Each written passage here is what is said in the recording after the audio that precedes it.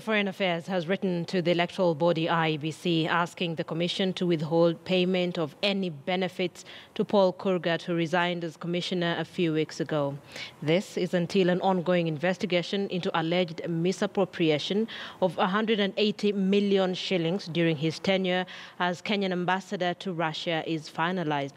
And as Murimi Mwangi now reports, Kurgat's troubles come as suspended IEBC CEO Ezra Chiloba continues a High Court battle against Commission Chairman Wafula Chebukati. In a letter dated the 2nd of May and addressed to Office of IEBC CEO, the Ministry of Foreign Affairs wants all payments to Paul Kurgat withheld to allow investigations into alleged misappropriation of over 180 million shillings while he served as ambassador to Russia between 2010 and 2015.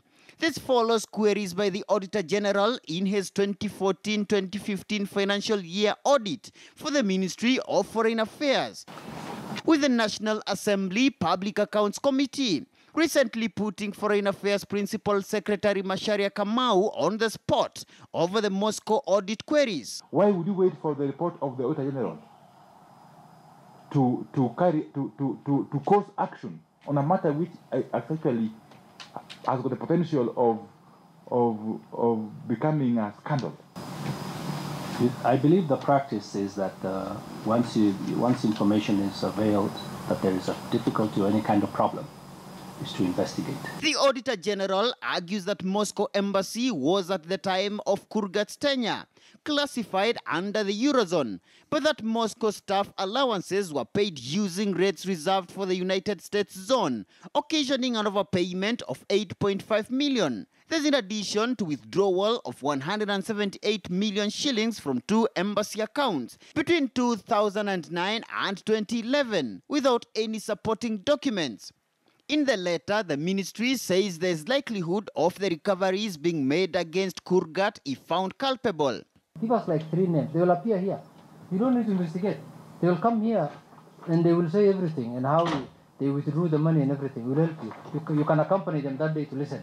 The same question was posed internally, and there is a technical fact that the term loss is only used because that is the term that is used by the auditors, but internally it's a reconciliation challenge. So until we establish that it is indeed a loss. But speaking to KTN News, Kurgat shifted blame back to ministry headquarters in Nairobi, insisting at no time did he receive any circular from Treasury on the alleged irregular payments. He added that his previous calls for audit of the embassy during his tenure had been ignored and that he was ready to face the probe team. Kurgat resigned from IEBC on the 16th of April this year, alongside fellow Commissioner Margaret Mwachaya and Commission Vice Chair Consolata Maina, protesting alleged incompetence of Commission Chairman Wafula Chebukati. The resignation had been preceded by the suspension of CEO Ezra Chiloba. Chiloba is still fighting at the High Court for his comeback. Now, with the Chebukati-Chiloba standoff still pending in court, Kurgat's woes only 3 weeks after his resignation no doubt complicates matters for the commission that is still fighting to clear its name. Murimi Mwangi, KTN News in Nairobi.